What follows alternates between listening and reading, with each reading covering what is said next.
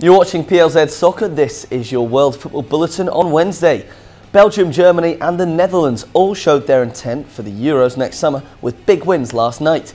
Belgium, the world's #1 ranked side, went behind in Brussels to Cyprus, but they ran riot yet again, with the score finishing 6-1. They are the top qualifiers in Europe, winning 10 out of 10, scoring 40 goals and only conceding 3 in the process. Germany hammered Northern Ireland by the same scoreline, despite also going a goal behind. Serge Gnabry continued his mercurial form this season with another hat-trick, and the Dutch national side eased to a 5-0 win over Estonia, despite changing around their lineup. Stand-in Gini Wijnaldum was the captain. He notched 3 goals as the resurgent Dutch look impressive under Koeman. Elsewhere across Europe, Robert Lewandowski scored again in a 3-2 win over Slovenia for Poland.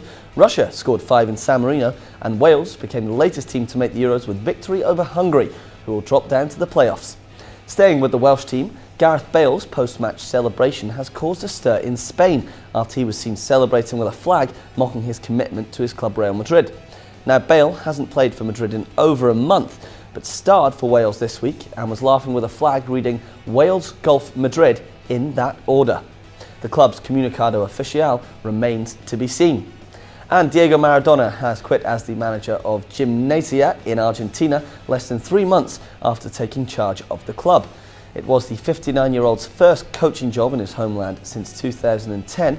Maradona took over the side when they were bottom. He won 3 of his subsequent 8 games, moving them up to 20th in the table.